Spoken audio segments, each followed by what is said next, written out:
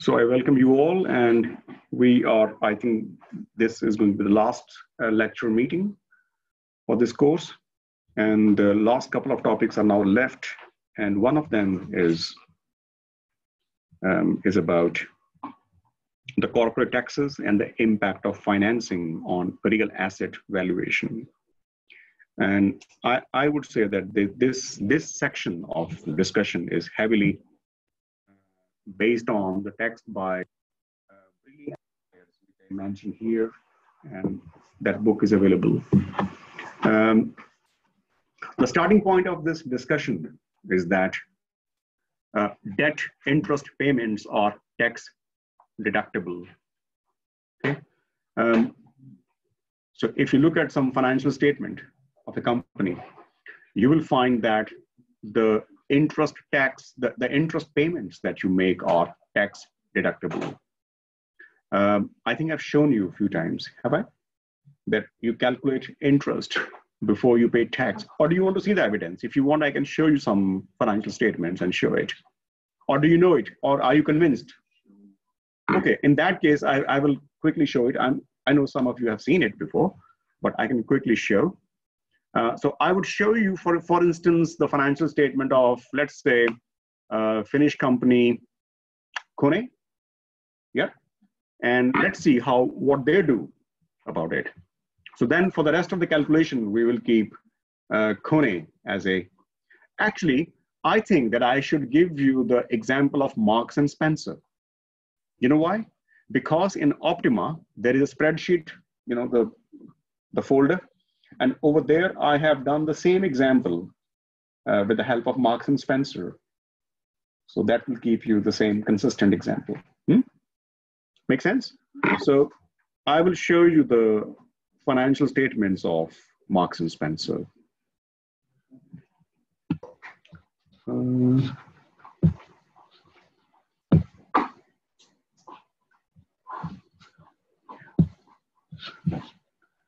So here you can see the financial statement of Marks and Spencer, and I only picked up a consolidated income statement of this firm. And you can see here, because the thing I want to say that the interest payments are tax deductible, yeah? Now here you see that the finance cost. Can you see finance cost here? Yeah. Finance cost is basically the interest cost. And you can see here 111.6, I guess they're million pounds, okay? This is the amount which company is paying towards interest, because they are using the expression parentheses for the cash outflow. So the money outflow, the expense. So it's 111.6 million interest payments they're giving each year, this year. And here, what happened is that after deducting this finance cost, you calculate profit before tax, PBT, which is called gross profit, or which is also called earnings before tax in some, books. And then you pay tax here, income tax expense, or more appropriate word is corporate tax. And then there is profit for the year, or profit after tax, PAT, or earnings after tax, EAT. But the beauty is that the tax is only calculated before you have paid. So you calculate tax after you pay the interest. So after interest is paid, then tax is calculated. So may I say that interest has borne no cost of tax? Can I say that interest is tax deductible? Can I say that the state, the Ministry of Revenue or Taxation, or in case of Britain, it's HM, I think it's Her Majesty of Revenue and Taxation Department, have done a great favor to those people who lend to the company, because what they are paid back is tax deductible. So on debt, there's no tax. Which tax? Corporate tax, right? So I can say that basically the interest payments are given not only it's like a subsidy, they get subsidy. There's no tax burden on them. Having a no tax burden is equal to a subsidy. But here, you see it down, this is the dividend, this is the profit, and then this is the money which goes to the shareholders of the company. It means that what shareholders get from the company is after corporate tax deduction. So the X, the weight, the burden, the sword of tax, which tax? Again, be precise, corporate tax is falling on out of two types of investors. Investors are debt holders and shareholders. The corporate tax is only falling on the shareholders, whereas the debt holders are getting this tax exemption. So that is why, that is what my claim was, that interest is tax deductible. Okay, so whichever company you find, you will see that the interest payment is always calculated before the company pays the corporate tax, and then after whatever is left over. As a matter of fact, profit is also called residual claim. So the shareholders always have they are called residual claimants, which means that they only claim whatever is left over. It could be possible that your net profit is 0 or negative, but who cares? The people who lend the company, they have been paid already. So in the pecking order, it means that out of two types of investors, debt holders are treated as a privilege investors by the taxman, which in terms of which tax? Corporate tax. Be precise. It is only to the extent of corporate tax. But we will see about what happens to the personal income tax, but as the discussion continues. But that was my main point, that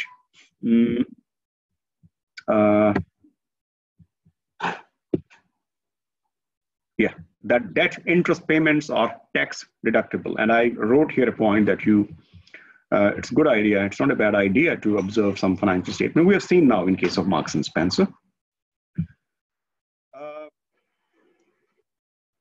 You may argue that the debt financing is cheaper that way because it doesn't bear any tax burden. Remember, tax is a cost, and there's no tax cost. It means debt can be cheaper. All right.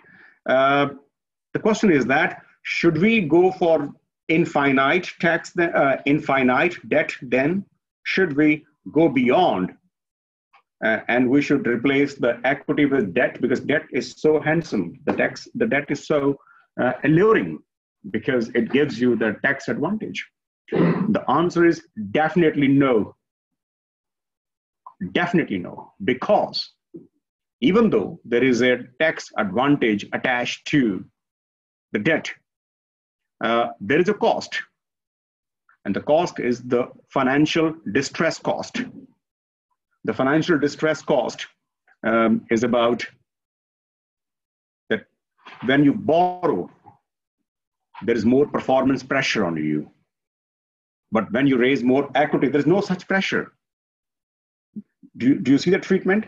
Because the company, by definition, is not only not obliged to pay dividend to the shareholders, but the company is not obliged to pay their even basic investment. On the contrary, there's more obligation on debt. You not only repay the debt, but you also give them the interest. The company may choose not to pay dividends for many years, but the company has to pay interest on debt. Okay, and that brings added pressure on the company, and as a result, the company could run into some kind of crisis, and that is called financial distress cost. Financial distress cost here, I mean that when the company is borrow beyond its means, beyond its safe limits, then there is a danger of potential bankruptcy, and that is called financial distress cost. Okay, so guess what? When you borrow unlimitedly, You not only have to return the amount to the extent of last penny, but you also pay interest. And not only you have to pay it, but you have to pay it in a timely manner, in time. You can't postpone your interest payments to next year, okay? And if you raise equity when a company is already neck deep in debt, then the premium which you pay to investors, to the shareholder, is huge. It means that when you try to get equity, when you are very much in debt, you pay more. CAPM will calculate higher return on minimum return you pay on equity. Okay, so you will be dealt with double whammy. So you are caught between the two sides, like the fire and the fire pan. Both are burning. So you make a choice. So that would be a very unpleasant situation for the company. Okay. So can we determine a judicious mix of debt and equity? Yes, we can. It's very challenging. And if you are a corporate finance manager of a company, you struggle with this idea day in, day out. Okay.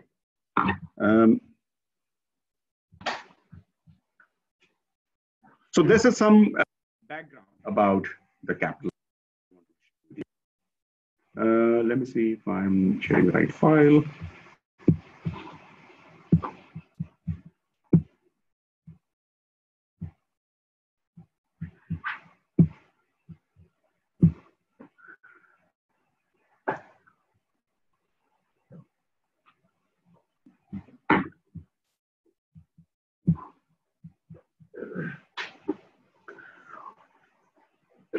Now for this slide, I want you to have a feel of a financial statement called balance sheet of the company.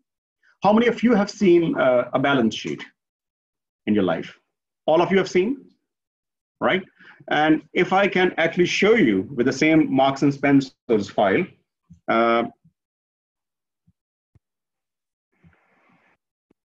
important, otherwise. Okay, so I'm showing you the balance sheet of Marks and Spencer. You can see here there are assets, total assets, and there are total liabilities here. And the sum of total assets and total liabilities must be same. Yeah, that's the basic premise of our discussion. People, the scholars say that all the value that a company generates or creates come from the asset side. Because asset side is the investing side.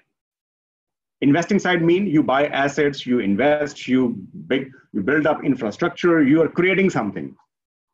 So a company's value is only created by the asset side. And then the next question is that what is the job of the liability side? And the answer is that liability side is only the financing side. So asset side is investing, liability is financing. So if I have to draw a picture very quickly, some of you might have seen it, some of you haven't, but there's no harm in seeing it again.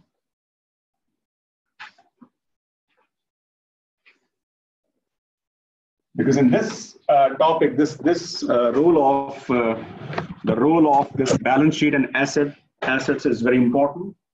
The philosophy is that, the idea is that this is a company, yeah? This is a firm. The firm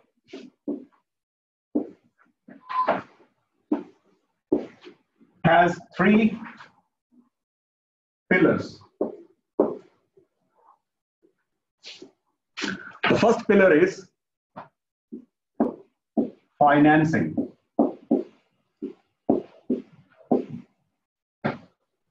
And then this financing, if I can say in a phrase, I can say where money comes from. Where money comes from. Okay, so this is the financing. And I can also call it part of the liability side, because after all, when you get your company funded, financed, this is your liability. Be it debt holder or equity holder, it's a company's liability. Because company, the shares, how to say it, the company is not same as the shareholders, right? It has a separate legal entity, all right? So even though this is the company's shareholder equity, even then it's a liability because company owes to somebody. So this is basically representation of liability side, yeah? And in this financing, you get some money you get from debt, and the other you get from equity. Okay? And the ratio of debt to equity, the proportion, the division between debt and equity is called your capital structure. Capital structure. So this ratio proportion between D and E is your capital structure, and that's why if you see the article which I showed you, I use the phrase capital structure. And if your D is increasing for a given E, let's say the company was 100 euros value, debt used to be 40, and equity used to be 60. But let's say things change, you make it 60-40. So I can say that company has become more leveraged. When the proportion of debt increases for a given level of equity, you can see that the company has become more leveraged. Leveraged or levered. Leveraged. Okay, so it's very important that these concepts you understand. Did I speak too fast? Yeah. So this is this relationship between debt to equity is called capital structure, and capital structure could be over leveraged, excessively leveraged. When you have, imagine you used to have 40 euros of debt and 60% of equity, let's say 40%, 60%, and now it becomes 60-40. It means for the given amount of equity, the ratio of the share of debt has increased. So I have no hesitation to say that the company has become over leveraged, too leveraged. And then this side of the story is that we have investing side. Investing. Investing side, if I put in quotes, I would say where money goes to. Where money goes to. Well, money goes to buy your assets. Then you get the money. What would you do with as a company, what would you do? Well, you will invest. Where? In projects, in assets, physical assets, R&D, intangibles, your human resources, whatever you can, which can help you to create the value. So then it's called assets. Okay. What is in the middle? The company's operations.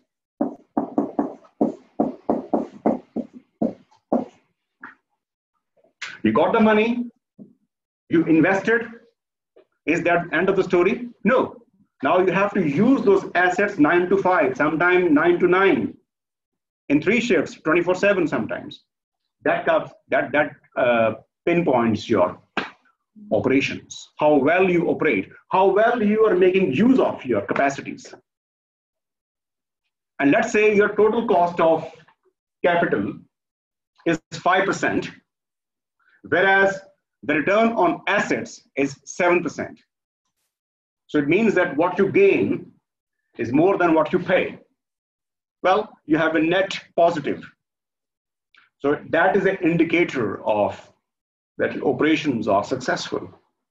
On the contrary, if your total return on capital, cost of capital, is 10%, whereas you are generating your return on assets 6%, 7%, it means you're making a loss. So when you compare, it's like a cost and the benefit. The benefit should be more than the cost for the company to become financially successful, feasible. Otherwise, these losses will not be sustainable. So that is the whole idea. Now, this is the main story. But I want to come on this picture. After you understand this picture, I would say that the classical economist, they would say that this is only a package. Financing does not add to the value.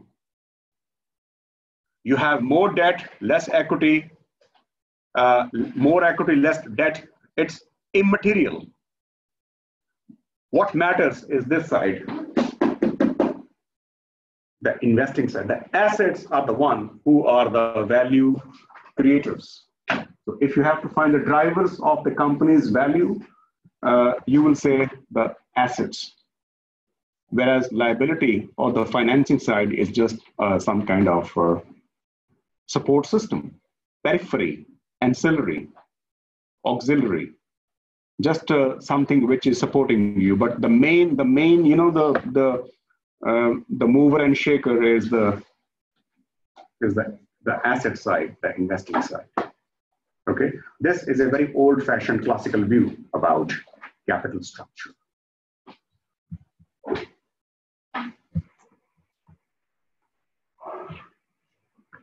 And then we have two scholars.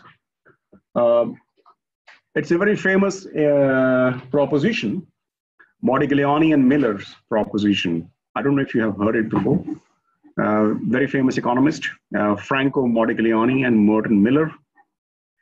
They are of this opinion that a firm cannot change its value just by splitting its cash flow into two streams. So they say that basically the company's value is created by real assets, which are on the investing side, and the company cannot create the value from the liability side. So they say that this side is only a support system. They don't say that this is just junk. No, it's fine, but don't pin very high hopes on this side.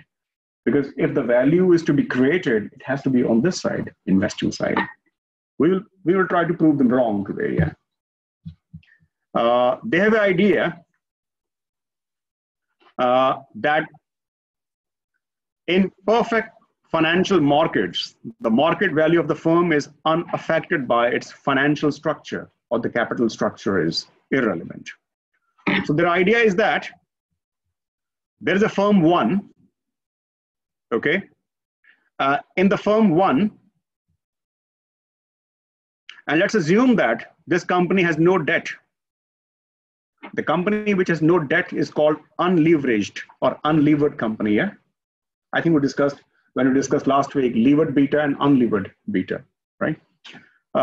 Imagine you are a shareholder of this company which has zero debt, and let's say you own 1% of the company. It means that your investment is 1% in the entire company. And based on this 1% investment, your claim in the profit will also be 1%. Very fair, very just. Then we have a second company. Was it quick? So I repeat, imagine you are an investor who is going to invest in a company with zero debt. Hence, the company is unlevered. Because you invest 1%, so you own 1% of this. Can you see this word VU? It means value of unlevered company. You own 1% of the value of unlevered company. Hence, you claim 1% of the profits of this company as well. And then you go to the next slide. Here, you own, you spend the same amount of money as you invested in the U company, but this time the company's title changes and it becomes levered. So I call it VL, value of levered company. And let's imagine that this time you invest, the company's value still remain 100, and you invest 1% in debt and 1% in equity. Okay, so as against unlevered company, you choose to invest in a levered company. So what happens? You own 1% of the debt and 1% of the equity. And in this case, company's total value would be value of debt plus value of equity. So you own 1% of this debt, 1% of equity, and then you also claim 1% of the interest and 1% of the profits. Okay, profits minus interest. Now, if you add both sides, this side and this side, remember you own 1% of what? 1% of profits minus interest, because you're not going to take all the profit. See, in this picture, you straight away take 1% of the entire profit because there's no debt, there's no interest payment. But now, in this case, you have company who has debt also. So you definitely get 1% of interest, but before you get the profits, 1% of the profit as a shareholder, your interest payments should be subtracted, which means you can only claim 1% of profits minus interest. Now, if you add this side and this side vertically, what you get here is 0.01 is common, and in the bracket comes DL plus EL, debt of levered company and equity of levered company. And as I said before, debt plus equity is a total value of the company. So basically, you are owning 1% of the company. And here, if you add vertically, interest is plus, here interest is minus, what you left is 1% of profits. And this is exactly the same output, the outcome which we had before. Here, you are investing 1%, you own 1% of the company, and you claimed 1% of the profits. Here again, this time company is not unlevered, this time company is unlevered, but you still own 1% of the company, and you claim 1% of the profits. Nothing has changed. It means either you invest in an unlevered company or a levered company, ceteris paribus, all things being equal, you are neither better off nor worse off. Hence, debt or equity, this debate is not relevant. That's the idea. And who gave this idea? Franco Modigliani and Merton Miller. And these are still one of the most famous theories in the world. They got Nobel Prize in economics, both of them. It was a joint work. They have been highly criticized then after, even before, but still in the colleges, in the universities, their theory is a starting point. See what? Just because a theory is proved wrong doesn't make it irrelevant, because that serves as a benchmark. The failure is a benchmark for the further development. So even though this theory finds no place in the reality in the modern day world, and I would prove it wrong with a very childish example in few slides to follow. But the idea is that it's a food for thought. Even though it's less relevant or irrelevant nowadays, but still it gives us some to do some basic benchmarking of our thoughts.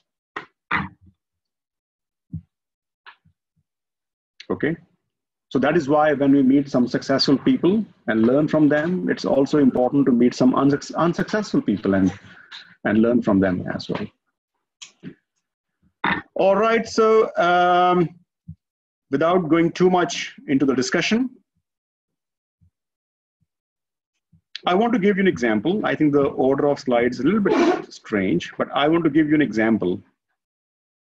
Actually, it's not strange, it's right, but I think I will come back to this example again in a different context. But at the moment, I want to prove Modigliani and Miller wrong. Yeah. That's why I'll come back to this example again in a different context, but I want to discuss it now. We have two companies. VL, and VU. The VL is a company which is a levered company, yeah? And VU is a company which is unlevered company. Look, up to EBIT, they both are same. Up to EBIT, they both are same. You know what? I kept them equal on purpose. Because EBIT, the earnings before interest and tax, shows your operational performance. So imagine both companies have same operational performance. Then where is the difference? The difference is when we study their financing side. See what happens.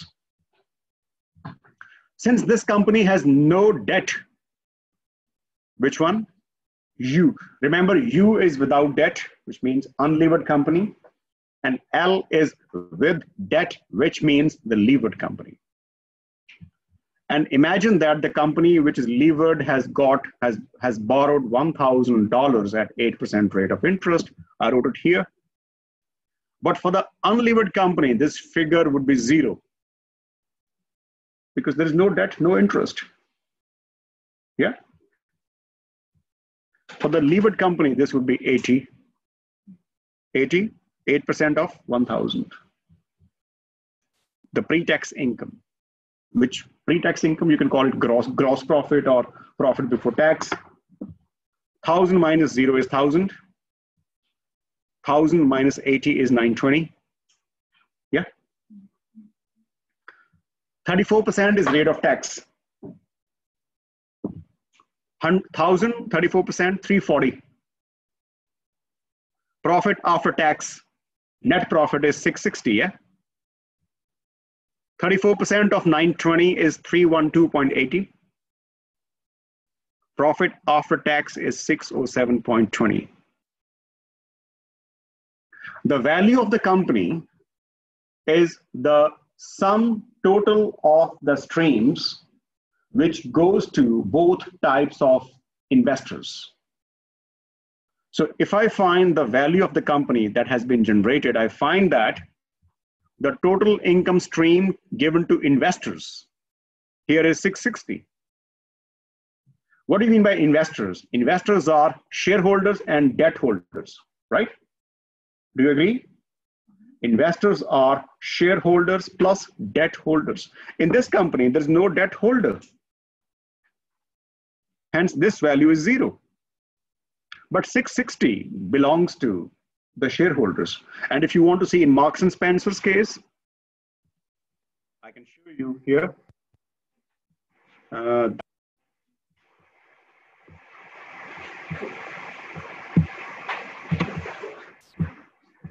If you go back to the, sorry.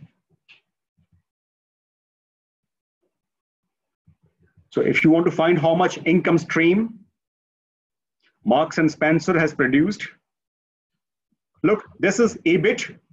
First of all, let me check if the slide is, yeah, it's fine. This is EBIT, yeah. This is the income stream which goes to debt holders. And this is the income stream which goes to the shareholders. All right, so 417 something million which goes to the shareholders. And 111.6 goes to the debt holders. So you can add them to find how much income stream goes to. So same way here.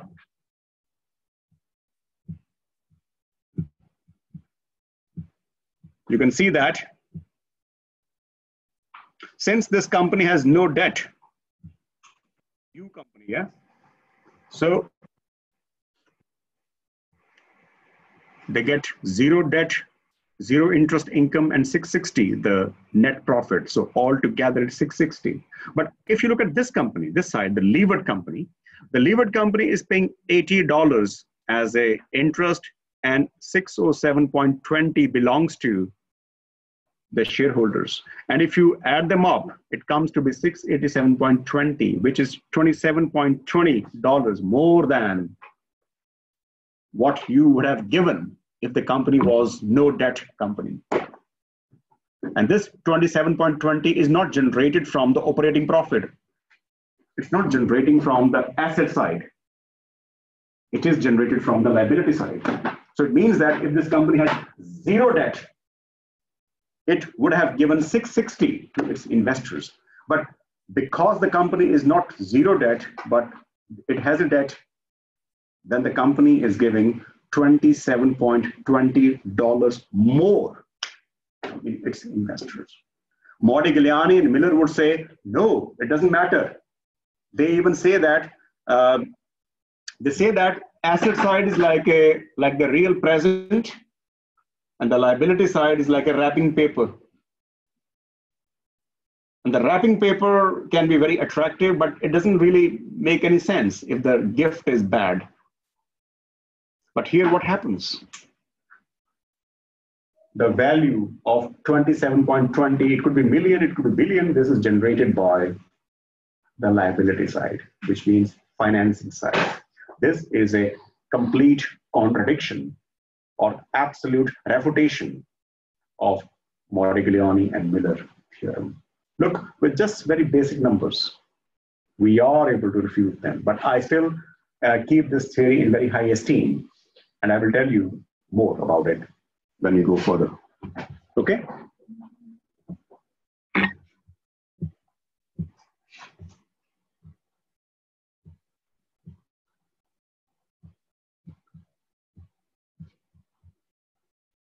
Then one subtopic, which is not directly related, but a little bit related, is called homemade leverage. The homemade leverage is that when you invest in a company's debt and equity, yeah? But where does your money come from? The money which you plan to invest in the company, where does it come from? Like, for example, if I'm an investor and I want to invest in a company, right? Where will my resources come from? So that's equity, yeah? But can I also borrow and invest in the company? Can I borrow from the bank and invest in the companies? So basically, as a micro investor, as an individual entity, I have my own debt to equity ratio, which I give to the company by investing. And then company itself decides that, hey, you know what? I want to have more debt or more equity. So the capital structure is not just relevant to the companies, but also to the individuals who are investing. All right. The question is that when the company is making the changes in its D to E ratio, debt to equity ratio, you can't remain unaffected. It will also affect you. It can affect you favorably or unfavorably. But the point is that, can you make some corresponding changes? When a company makes changes in its capital structure, can you also make changes in your capital structure so that you are neither, if not better off, then definitely not worse off? That is called homemade leverage. Look at the word homemade. It's a symbol that this belongs to the capital structure or the leverage of a common investor. All right. I think this point would be very clear, or more clear rather, if I give you an example. Imagine the interest on debt is 5%, and the EBIT for each company, each company means levered or unlevered company, is 50,000, and tax, don't worry about it. And the company is paying all the dividend. Whatever is the profit is given as dividend to the investors. Company is very generous. How it makes the impact. All right. If you invest in an unlevered company, yeah, your equity is 200,000. That's the value of the company is $200,000. No debt. Whereas in this case, if the company's name is L, or the levered company, let's assume that equity is 100,000 and debt is 100,000. So you have an option that you can invest in the levered company or unlevered company.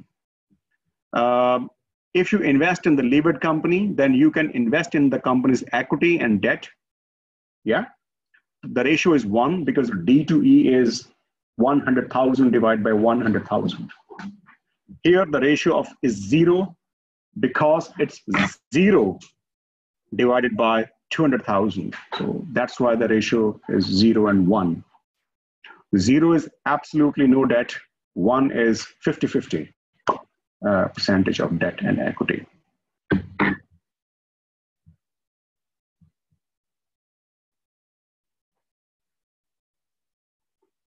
You want to make, you have $10,000 because you're a small investor. You have $10,000 to invest, and the company is levered. Okay? Levered means the company has debt and equity, both. So the company is this, basically, on the right-hand side, this levered company. So 100,000, 100,000. What you get? What you get is the company's operating profit was 50,000, was it? The company's EBIT or the operating profit was 50,000. And you come to the company, hey, pay my profits, share. Wait. I'm not going to give you yet. Remember, first of all, I have to pay to the debt holders. Remember, the debt holders are standing before you in the queue. And the company knows that it has borrowed 100,000. You know where it comes from? Because company's debt is 100,000. And how much interest it pays? 5%. So the company says, hey, don't rush, don't be impatient. Before I know my profit is 50,000, which is good, but I will not pay you yet. First, let me pay to the debt holders. The debt is 100,000, the interest is 5%. And the residual profit is, the profit after interest is, or the gross profit is 45,000. And we ignore in this case that we don't assume any tax. So we live in a no tax era. Now, 45,000 is the profit which belongs to the shareholders. And we assume that there is no tax. And we also assume that all the profits are given to the shareholders. The dividend ratio is 100%. Out of 45,000, you get 10%.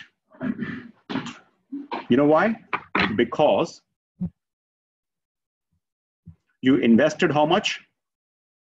10,000. 10,000 is 10% of 100,000. And 100,000 was your equity. Remember, you only bought shares. You only bought shares. So for you, 200,000 makes no sense. To you, you only invest in company's equity. You invested 100,000 equity. The total equity is 100. No, you invested $10,000 in the equity. The total equity is 100,000, which means you are owning 10% of company's equity shares. By the principle of fairness, you also claim 10% of the profit, which is 45%. This is your return on investment. How much? 45%. Okay. And this company is what? This company is levered company. This company is levered, yeah? But now what happens? Are you okay with the mathematics till here? Are you okay with the calculations or not?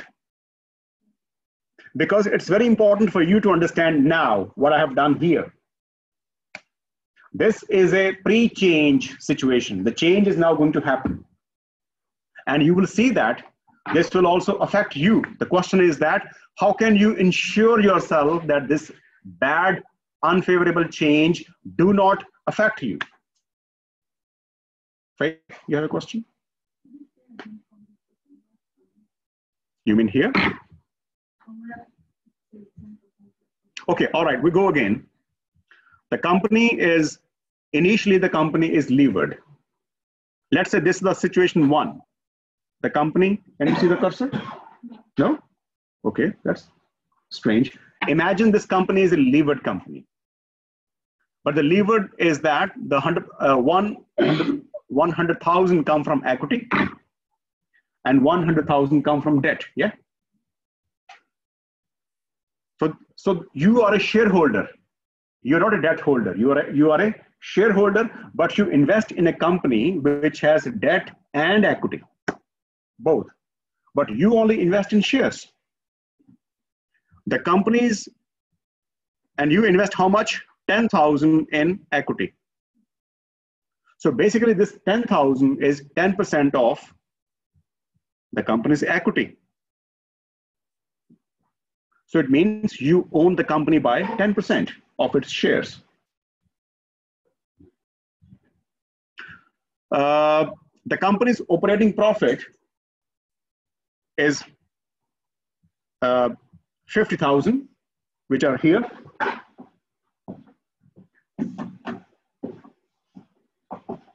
But the company will only give you profits, your share of profits. But before it pays the interest, right? And interest you can see here is how much? 5%. Look, we decided that the interest is 5%. The interest is 5%. And debt is 100,000. 5% interest rate, debt is 100,000. Unfortunately, I can't see the cursor moving, so that's why I'm.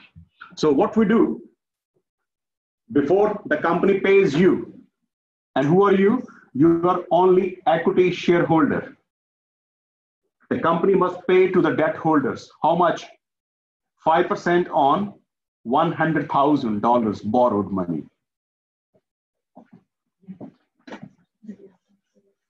This is the interest cost. So 5,000 is the interest cost or the finance cost. Out of 50,000 of total profits, the profit minus the interest cost is 5,000. So whatever is left out is 45,000. This 45,000 belongs to the shareholders. And we assume there's no tax rate, and we assume that all the money which is left over is given to the shareholders. Since you own 10% of your shares, you take away 10% of the profits also. Okay? You carry home 4,500. You invested 10,000 in the company, and you earned at the end of the year 4,500. Your return on investment is 45%. Okay, this is situation one. Do you understand the mathematics now? Okay, now what happened? The company says, you know what? We will have no debt at all. We have chosen to become from a levered company to the unlevered company. So I come here. This is the initial situation, which I just showed you. The company says, hey, no more. We retire the debt. And we convert this debt to the equity. So 1 + 1, 2, the company's value will still remain same by Modigliani method, that doesn't matter. All right, but the thing is that it's not 1 and 1, it's only 2 and 0. So 1 + 1 is 2, 2 + 0 is 2. So nothing changes on surface. So the thing is that, so now the company become unlevered. So from 100,000 equity plus 100,000 debt, the company become fully equity company, which is 200,000. This is the company's decision. The point is that, is this decision going to affect you or not? Well, it will affect you. I'll show you why. how much did you earn when the company was levered? What percentage? Now keep 45, remember this 45%. Are you still getting 45% or not?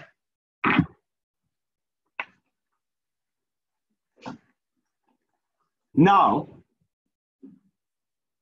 you still have company's investment, $10,000. Do you? Earlier, you had a choice to invest in debt and equity, but you still chose to invest in equity. So you had an option, yeah? Now there's no option because the company has no debt. The company has become unlevered now. So the only way you can invest in the company is its equity. Remember, the company is no longer this now. The company is this now. There's no debt. So you have no option but invest in equity.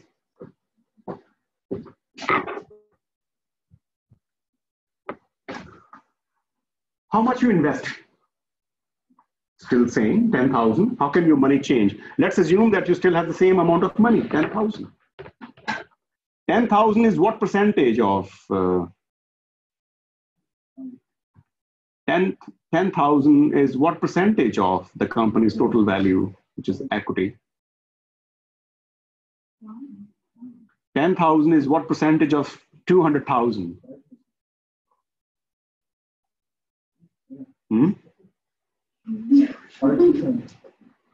Isn't? Yeah, it is. 5%? So before the change, you were 10% owner of the company, of equity. Now you're 5% owner. Do you think that your interests are harmed in a way? Yeah.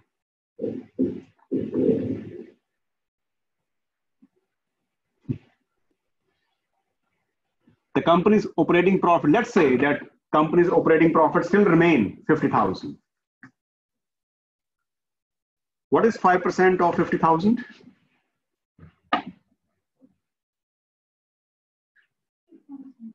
2,500.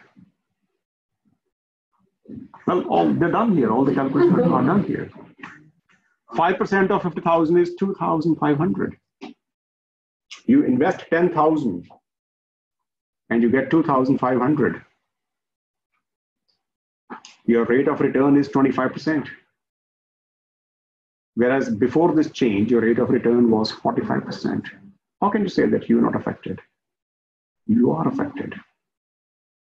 You are affected. Yeah. The question is that